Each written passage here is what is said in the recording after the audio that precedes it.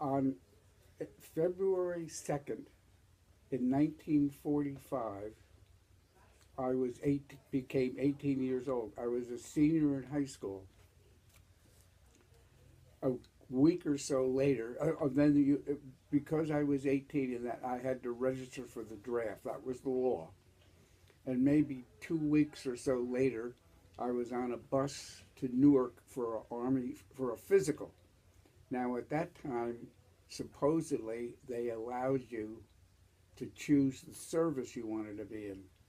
And so I chose the Navy, and they stamped Army down on the paper. Initially, all of the training was for the invasion of Japan. And remember, at 18 years old, you're indestructible. We never thought about dying at that until a week after basic training, they gave me this rifle. And then we realized that this was not fun. However, in August, the atomic bomb was dropped. Japan surrendered. So that was the end of the training for the invasion of Japan. So we just went through the regular training, and nobody thought too much about it. It was a 17-week basic training period. After that, they sent you home for a week, and then I had to report back to Camp Blackstone, Virginia. So we boarded the ship in New York and left for Naples, Italy. When I got to Naples, Italy, they put us on a bus, or trucks, really. So we were there for a couple of days getting orientation, what have you. Boarded a train and headed for Livorno, Italy. And so I was assigned to the 177th Military Police Company, which was the port police. So then, after a while, I have no idea why they decided that they needed us in Naples. But one of the interesting things was we were on the walking patrol, and this Italian gentleman comes up and he said there's a German POW in that house. Well, they really weren't supposed to be there, but anyway, so we go in. But before we went into the house, we walked around the back, and there was a ladder set up. He was supposedly on the first floor. And we walked in, and now I thought I was in an Italian movie, because there was a Italian lady came to the door in her slip. I thought she was Anna Mangani, the Italian movie star. And we asked where the German soldier was. No, there isn't any here. So we pushed by her, and there in the bed, sitting up, was this magnificent-looking German soldier, about over 6 feet tall, blonde hair, a tan, because they worked. They were in a prison camp, but by this time they were getting them out of Italy and sending them back. They freed them and sent them back to Germany. So they were out where he was stripped to the waist, magnificent.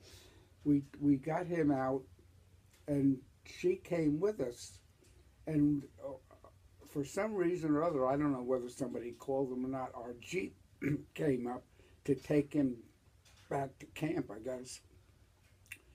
In the meantime, all of the Italian neighbors came out and started spitting at the girl. So there was still this reminiscence of the German occupation of Italy, and it wasn't very pleasant. Oh, Mike the monkey. Somebody, I don't know where he came from. Somebody brought him over from Africa. I think we had a little rhesus monkey, Mike. And so he would get loose every once in a while and wreak havoc. When we went to Naples, we took him with us, and we were in a long one-story building like a barracks. And Mike was with us.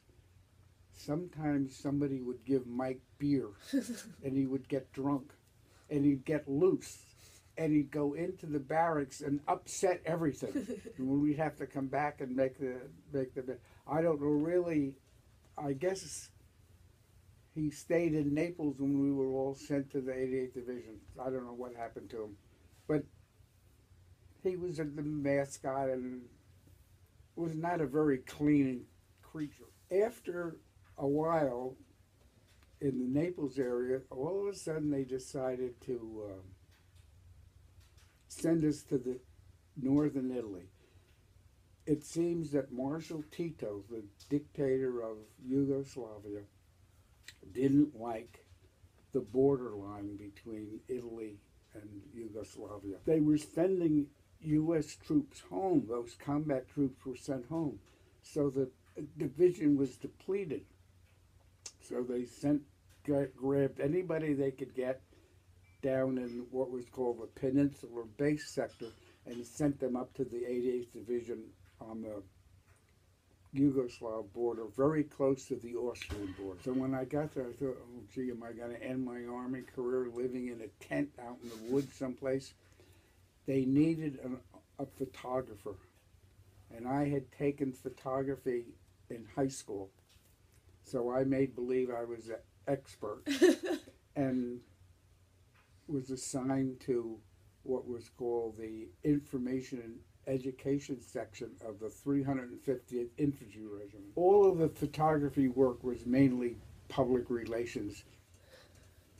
So, but then towards the end of my Army career, they had Eisenhower came for a visit, and they had a huge division review, and he was there, and it was a grand affair. And they were playing the Star Spangled Banner, and the rule is that you stand at attention and salutes, which I did. Now, Eisenhower was about 4 feet from me at that point. After the Star Spangled Banner, I see he starts to walk over towards me. And I thought, oh, I wonder what, I mean, I'm a private. He's a 5-star general. He said, I want to commend you for standing at attention during the Star Spangled Banner. Most photographers would be taking my picture. If you want, I'll pose for you.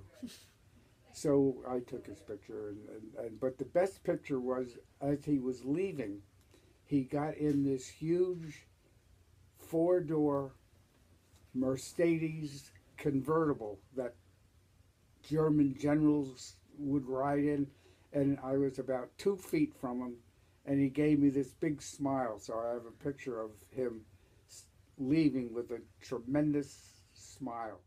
Sometime in December, they sent us, I was ready to go home. I was back in Livorno in the port where I began boarding the ship, and we left, and I got home sometime in January. And that was the end of my military career.